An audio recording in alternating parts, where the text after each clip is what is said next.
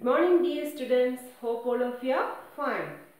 So today we are learning the chapter acid, bases and salt. So already we discussed the differences between acid and bases in the previous class. So many acids we learned like acetic acid, lactic acid, citric acid, tartaric acid, etc. And you already heard about hydrochloric acid, sulfuric acid, nitric acid, etc.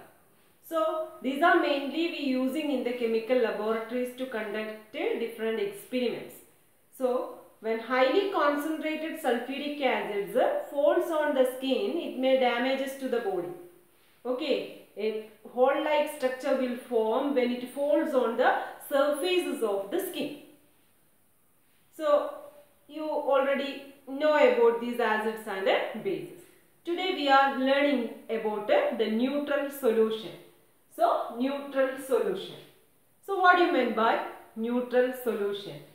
A solution which is neither acidic nor basic in nature, or a solution which do not change the color of an indicator, that is to be termed as a neutral solution. So when we take the case of water, you just smell it. Can you have any smell? And you can taste it. So what is the taste of the water? So it may be acting as a neutral, isn't it? So when we take the case of acids, it may be, what is the taste? You can feel, na? So likewise, these water do not possess any taste. So what do you mean by neutral solution? A solution which is neither acidic nor basic in nature, or a solution which do not change the color of an indicator, that is to be termed as a neutral solution. So what do you mean by indicators? Indicators are solutions of some substances show different color in acid, basic or neutral solution are called indicators.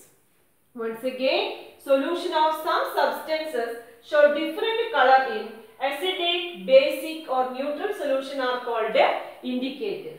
And next we are learning about the neutralization reaction. Learning about neutralization reaction. Here the reaction between an acid and base is known as neutralization. When an acid and bases react together, there may be the neutralization reaction takes place. So we will continue with the one example. So here one acid that I take is hydrochloric acid. H indicates hydrogen, Cl indicates chlorine. So altogether we can say hydrochloric acid.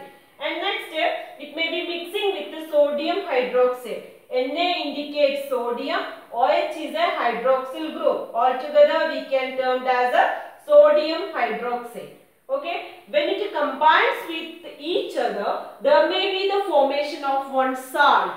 Salt, that is a sodium chloride. Na indicates sodium, Cl indicates the chlorine. Okay, altogether we can say sodium chloride. At the same time, there may be the production of water and heat also. Okay, so we can again look the neutralization reaction.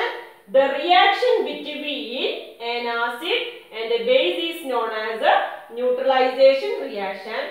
Salt and water are the products of this reaction. Associated with a lot of heat should be released. Okay, so acid I choose is a hydrochloric acid and it combines with the sodium hydroxide. There may be the formation of one salt, that is sodium chloride. At the same time water. Water, how can we write? H2O. 2 hydrogen and 1 oxygen. So that we can say dihydrogen oxide 2. Okay. So water H2O. So hope all of you understood about a neutralization reaction. So you have any doubt regarding this portion, you can comment in the 7th science group. Thank you. Have a nice day.